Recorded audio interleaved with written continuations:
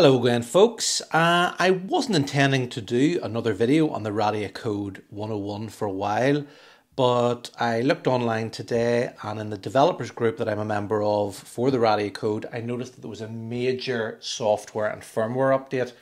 Now I have a list here of all the changes and all the things that have been added. I think the biggest one is that they have now put the spectrum analysis onto the PC application, so you're now able to identify the isotopes on the PC, and we're going to do that. We're going to update the PC, we're going to update the device, and we're going to update the phone as well. Now they've also made the Bluetooth performance better. There's a few people that had older Android devices were having problems that the Bluetooth would sort of go to sleep, and then there'd be a connection issue that they couldn't get the device reconnected. It was just the device was turning itself on and off by itself, just weird things like that. So they fixed all of that as well. They've got diagnostic messages which are saved in the log file.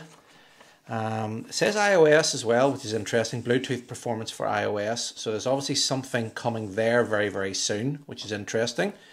There is widgets now, so you can actually put widgets onto the home screen. So we're going to do that as well. We're going to add those on, see what those look like. You can reset the dose accumulation in the device itself on this. Save date, added spectrum information, new application on the PC.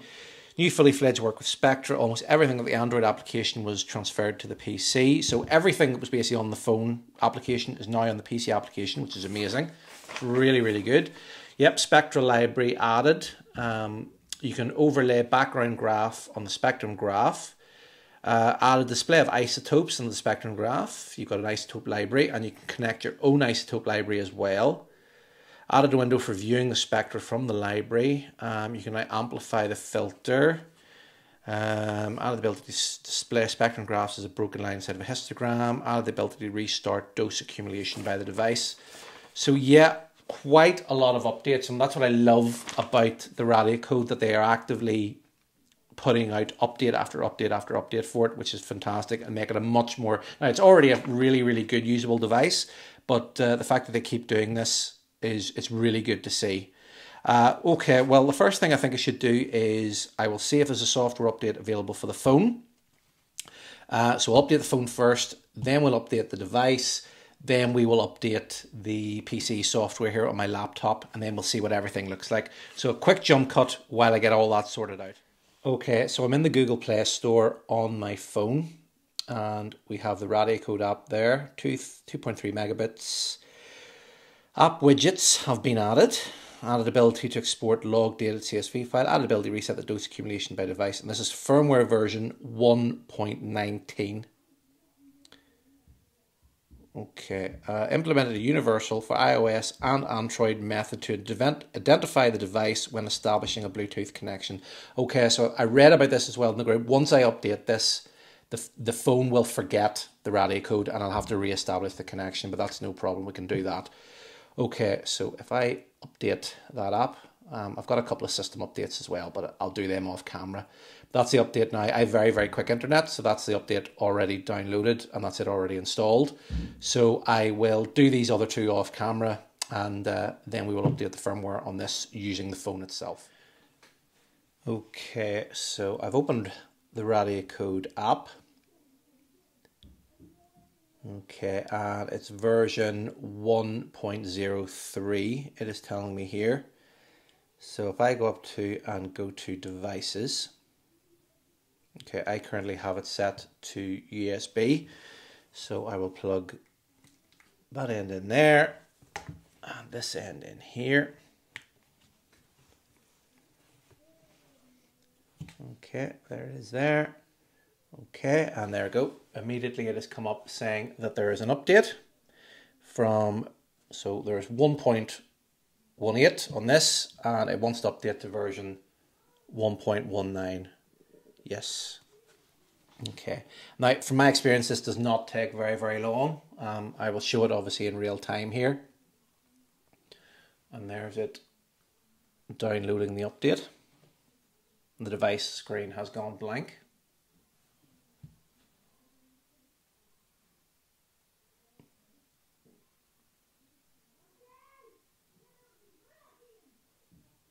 So there we go. There is the device updated.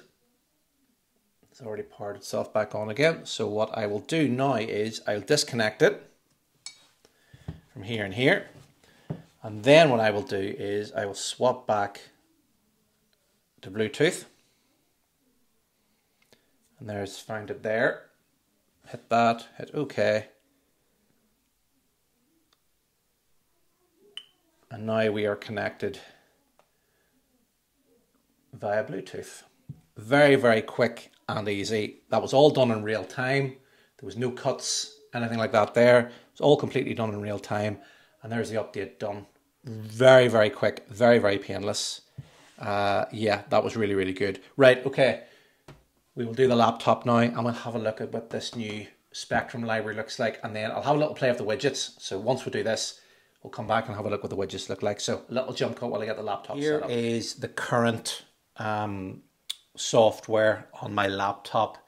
Now generally you go up to help, you go check for updates, and it'll tell you then where to check. So if I click check now, check for updates.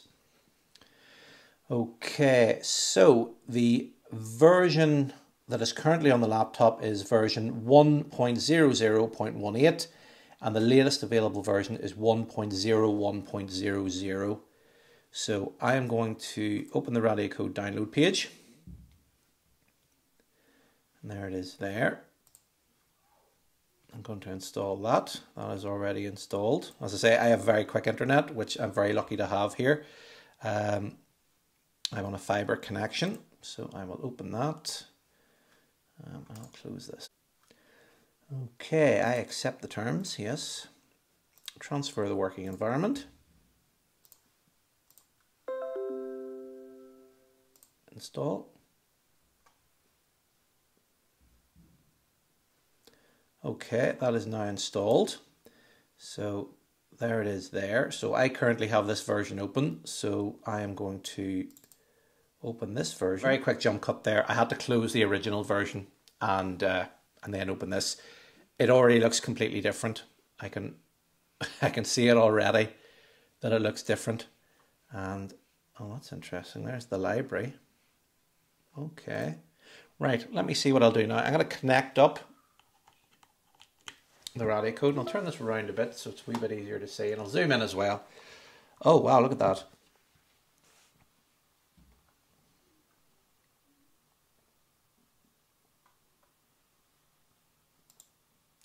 Okay, I don't know what these are. It's giving me something called a CRC error. Now, I don't know if that's just normal, if that's sort of a normal thing. I've never seen that before. Everything up here says it's fine. Oh, that's very, very good. Yeah, so it's got a full Spectrum library now.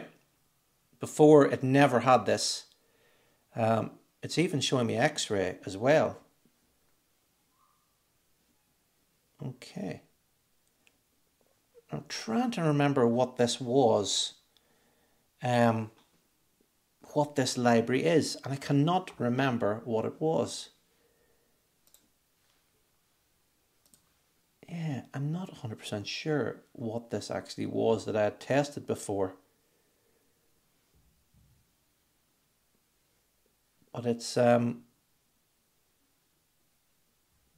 it's got a full library anyway, which is really, really good. Nice cool bit of Cobalt 60 there.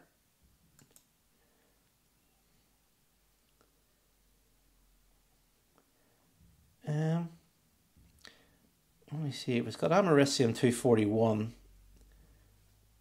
and we've got Cobalt in there as well. I'm wondering if this was the test I did on the Trinitite. It could well have been the leftover from my Trinitite experiment, possibly. But I can restart this. So it's restarting the Spectrum accumulation now. And see there already, bang. X-rays. Radium 226 popping in there. Yeah, it's awesome to see this. And the errors are they're still going, as you can see there. I have a funny feeling this is just completely normal. There are little fluctuations because the device is working fine here. Okay, so it's giving me dose rate and the count rate in counts per second. It's giving me a dose rate, must be in nanosieverts. Okay, so interestingly, it's in nanosieverts until it goes above 1 microsievert. Once it goes above or hits 1 microsievert and goes above, it automatically changes to microsievert, but it's nanosieverts before that. So when it's very low level, it actually has it on nanosieverts, which is very, very interesting to see. I've never seen that before on any device. So you see we've already accumulated 40 nanosieverts on the dose, and the dose has been running for 5 minutes. I've got the sound turned off, but I'll turn it on. So I've just got a little bit of pitch blend here. And I'll just show you as it drops down. You see the way it's dropped down now to nanosievert again? So if I put that back,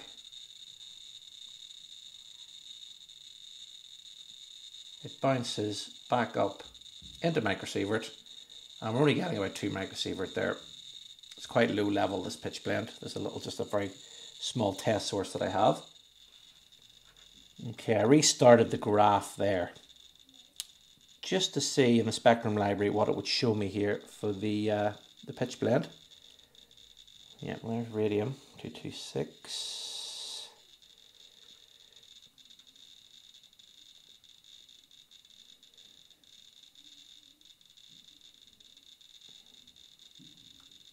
Cesium 137.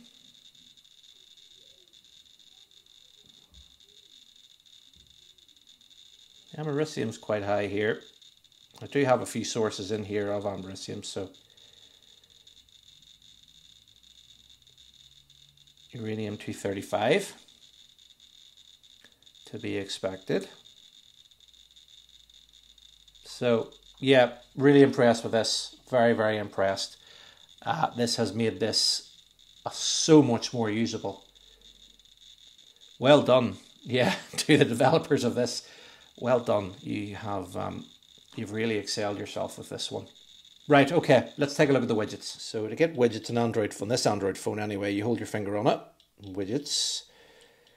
So let's see where they are. Where does it appear? It's quite low. There it is there. Okay, what have we got? We have Spectrum. We have basic display, and we have the actual display of the device. So we'll add all of them.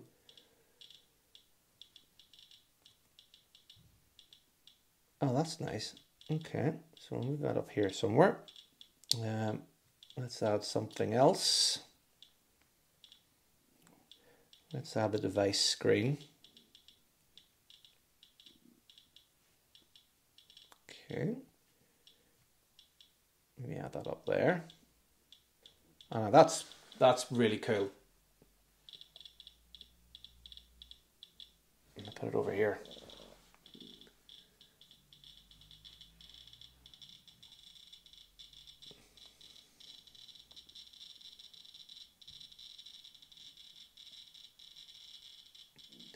And I've noticed the widget takes a few. It doesn't update straight away. There's a little bit of a delay.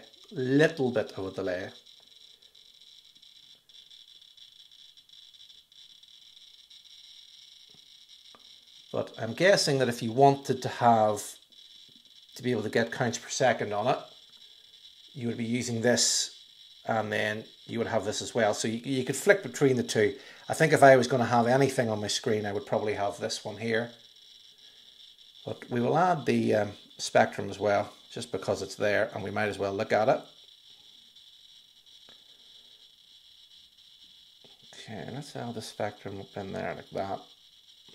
You can probably notice I have the Gamma Guard up, and there's a new Geiger counter I've got. There will be a review of that coming soon. So there's the Spectrum in there. Let me see if I can clip my finger on it. Does it make it? Oh, it does make it bigger. Look at that. So you can have a massive spectrum. There's your background, the green, and then there's the, that's pretty cool. I like that. Now we can go pop right back into the app. But that's pretty nice. It's really nice that they've added this feature. I'll move that up to there. Just so it fills the screen. Yeah, that's really cool. I love that. I absolutely love that. That has that's a really worthwhile update. That's a really worthwhile update. I think anybody who has this device that hasn't got this update on your phone yet, or on your PC, laptop, or on the actual Radiacode itself, get it installed, because it's absolutely fantastic. So I'm going to play with this a bit and see if I can find any issues that I can get back to the developers with. But so far so good. That was a very, very painless process. The install was perfect. Download was perfect. And then the installation of all the devices was perfect.